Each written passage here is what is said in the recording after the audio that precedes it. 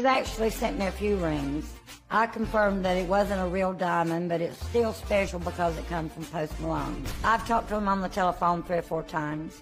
When we've talked, it's never his voice. He talks to me with a Jamaican accent to protect his identity.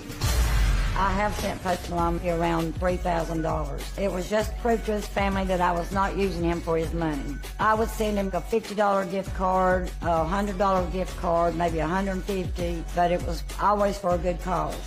Supposedly, he would tell me it was for his charity.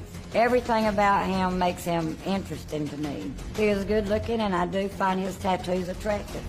He calls me his queen, I call him my king. When we do text, Posty will tell me, I'm coming, my queen. And I'd say, okay, I'll see you when you get here. And he never does come. He tells me he's busy or he's got a concert. He always has an excuse. I know I'm not being scammed. I've never met Post Malone, but I'm waiting for that day to come. That's why